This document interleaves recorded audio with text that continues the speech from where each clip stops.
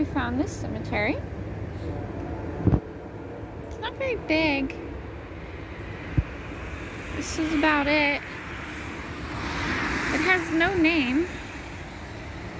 It has no driveway.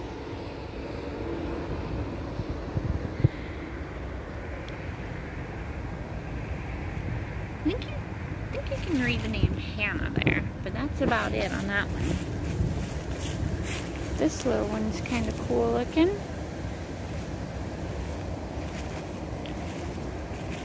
There's a cool round one. Wood, it looks like. G wood. And you got that one there.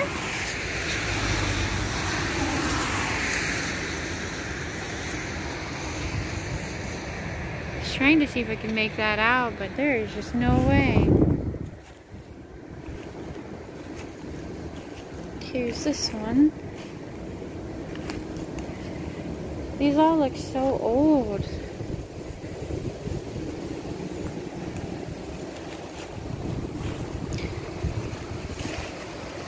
$1877. He died May 2nd, 1899. James.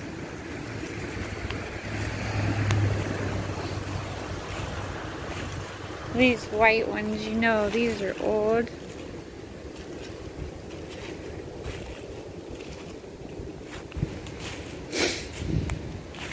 Ooh. It's a cool little symbol there.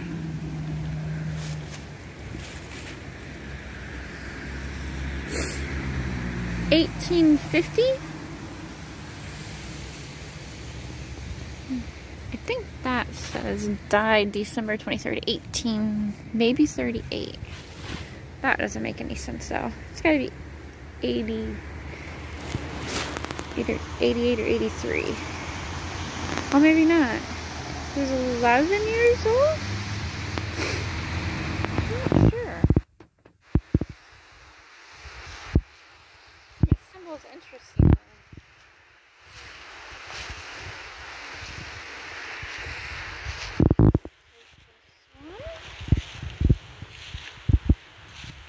1853. Mary Ann. She died September 3rd, 1853. Wife of Charles Woods. Hey, Chris. Check out the symbol on that white one at the bottom there. It's a weird one.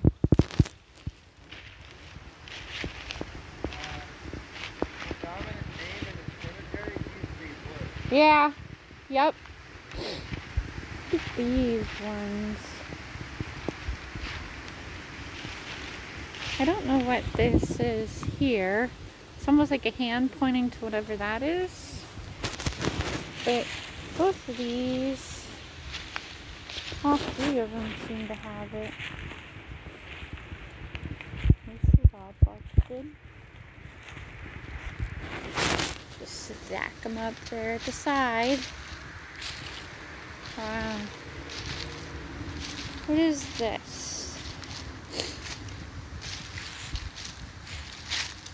A veteran. Thank you for your service.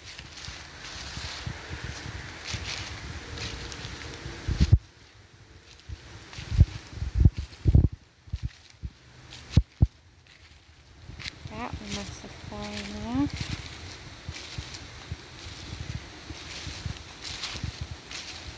Wow.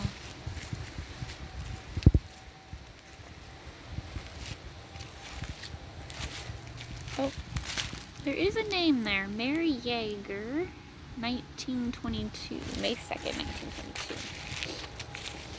This is different. I haven't seen too many like this before. Can't read that. The Yeagers are back here. This is the Yeager section. Oh, there's a view of the water.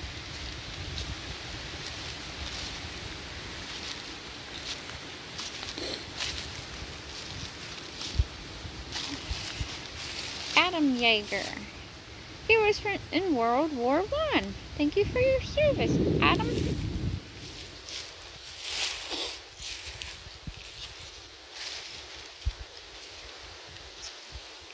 guys love.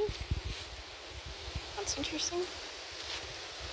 There's a World War I person there. That one too. Infant son. Infant son and infant daughter. Wow. That's terrible for them. Their daughter died in 85 and their infant son died in 99. I think I would have stopped trying after the first one.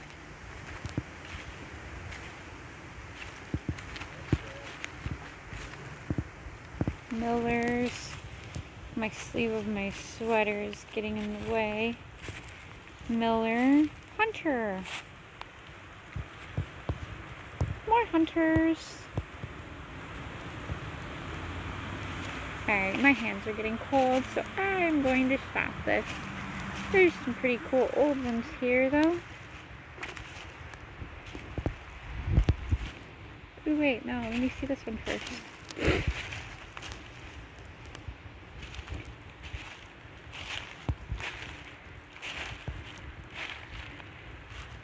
Wow, I like the way that one's shaped.